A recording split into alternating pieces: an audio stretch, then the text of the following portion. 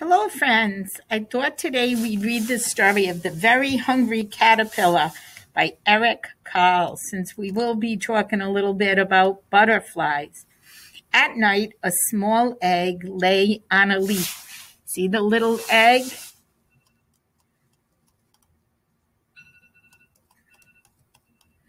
On Sunday morning, the sun came up, and pop, out of the egg came a very tiny and very hungry caterpillar. Look at the caterpillar.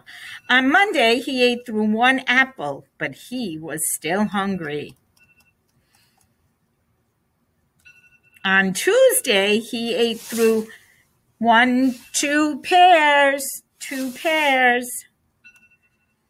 and he was still hungry. On Wednesday, he ate through 3 plums, 3 plums, but he was still hungry. On Thursday, he ate through 4 strawberries, 1 strawberry, 2, 3, 4 strawberries, and he was still hungry. On Friday, he ate through 5 oranges, 1, 2, 3, 4, 5 oranges, and he was still hungry. On Saturday, he ate through 1 lollipop, 1 cherry pie, 1 salami, 1 cupcake, and 1 watermelon. And he was still.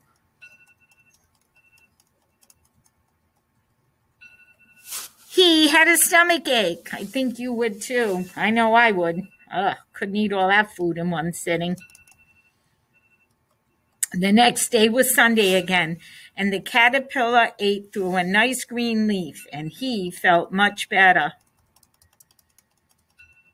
The caterpillar was not hungry. He was not a little caterpillar anymore.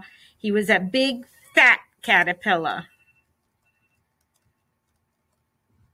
He built a small house called a cocoon, and he stayed inside for 2 weeks, 1, 2, and he ate a hole in the cocoon and came out.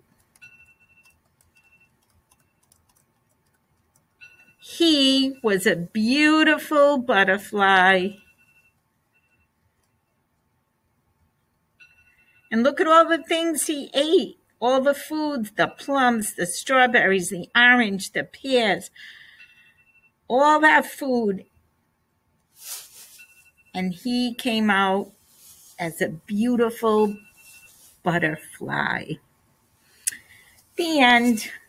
I hope you enjoyed this story. It's a very classic story. And it will go along with our butterfly life cycle. Have a great day. Stay safe.